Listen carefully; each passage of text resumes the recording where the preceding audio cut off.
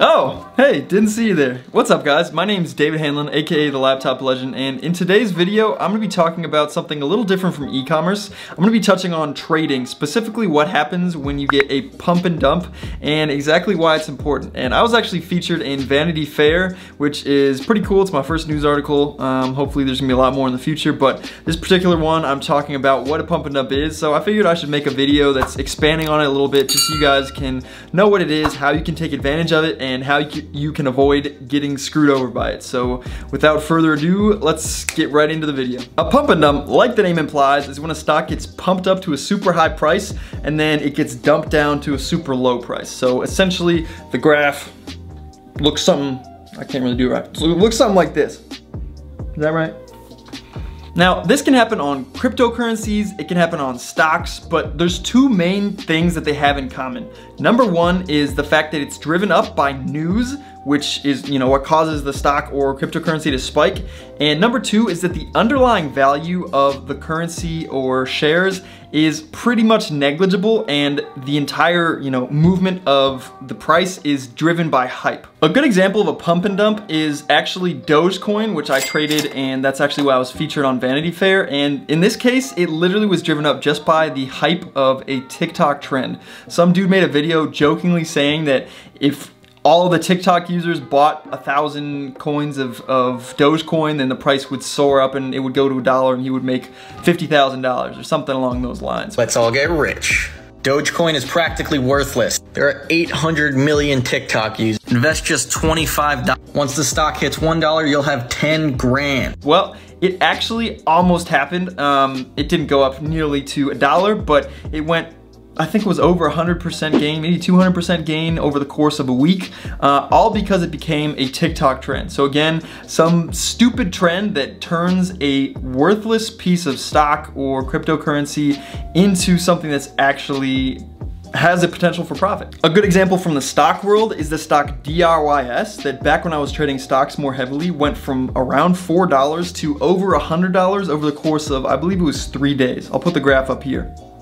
It's pretty crazy how much just a little bit of news can spike up a stock. There's a lot of potential for profit if you get in at the right time, and you just need to be careful that you don't get in too late and come crashing down along with everyone else who bought too high. So I'm gonna explain exactly how you can profit off of these and explain exactly what you need to do to make sure that you aren't screwed over by the crash. Running pump and dumps is actually a very sketchy way of generating a bunch of money for a company, because all you have to do is release some type of hype news that will drive the price of the stock up, and then you can release a bunch of extra shares into the market at that new high price.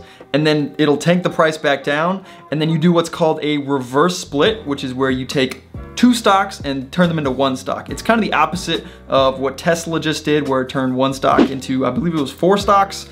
And most people don't even know that this is a thing, but it's mainly used in sketchy stocks like this, because once the price gets driven up super high and it drops down to $1, 50 cents, 25 cents, like it just keeps dropping because everyone knows that it's worthless, all they have to do is reverse splits and suddenly the stock price is back up to a normal level.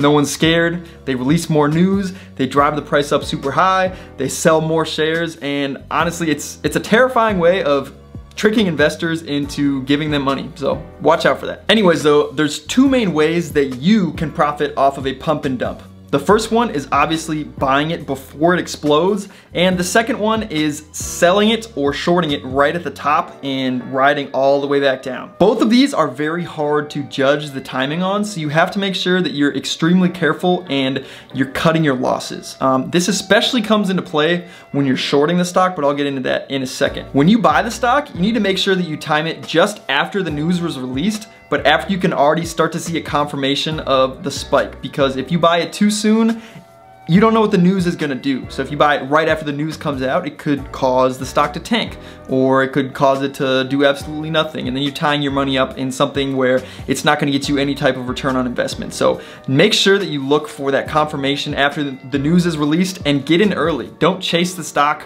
or the cryptocurrency and buy in after it's already up 150%, because you might make money sometimes with that, but the majority of the time you're gonna get in too late and then it's gonna come crashing down and you're gonna lose your money and get burned out and just never take a play like this again. To make money on the downside, you do what's called shorting the stock. And for those of you who don't know what this is, it's where you borrow shares of a stock from your stockbroker, you sell them at the high price, and you buy them back at the lower price. So it's the exact same thing as buying low and selling high. You just do it in the opposite order. You sell high first and you buy low later. The thing about shorting though is there's unlimited potential for losses because it can go as high as you can possibly imagine, and you have to buy it back at that price. If it gets too high, your broker could force you to buy it back. Whereas if you buy a stock, the worst thing that could possibly happen is you lose 100% of your money. But when you short a stock, you could short a stock, say at $5, and it goes up to $20. You invested $5 and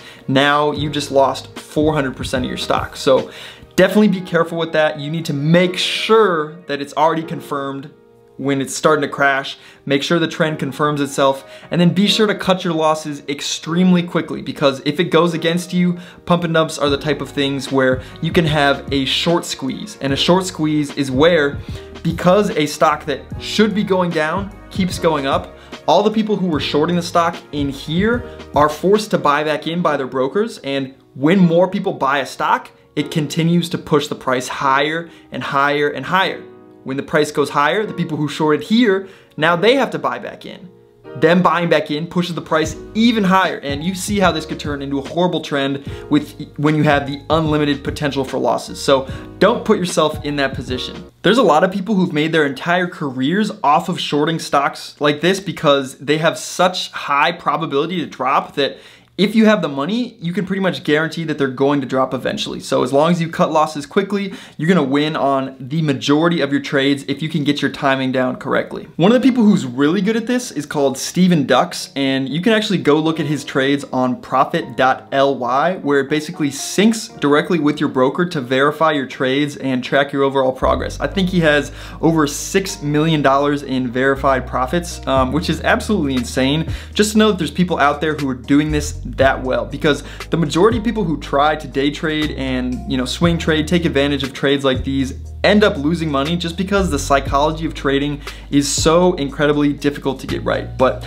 that's a topic for another video. I think I'll probably do a whole new video on that topic just because it's fascinating to me. I personally like psychology, just how the human mind works, and hopefully it can be helpful for you guys as well. I personally placed my Dogecoin trade as well as most of my trades on the Robinhood trading app, and it's just because it's so easy to use and it's pretty user-friendly. I guess that's the same thing, but it's the first app that ever pioneered commission-free trading, which really makes a big difference when you have a low amount of money in your account. Because back when I started, pretty much all of the trading platforms, they charged you like a $6 fee every time you bought something and a $6 fee every time you sold something. So if you do the math on that, if you start with like a $100 account, you lost 12% just by making a trade, and that's not even talking about if you lose money in the trade itself. So it placed a lot of pressure on you to succeed, and that just hurts the psychology that I just talked about. So I really recommend Robinhood if you're a beginner. There's definitely better brokerages out there, but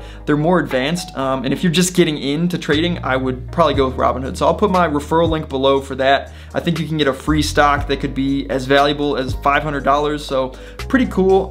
You don't have to do any trades, do any crazy trades. I don't even think you have to deposit much money. It might be like 25 bucks, something like that. So definitely go check that out. And yeah, shoot me any questions in the comments if you have any questions about trading or e-commerce. Make sure to like, subscribe, turn on the notification bell, and I think that's it. So I'll see you guys in the next one, and until then, let's grow better together.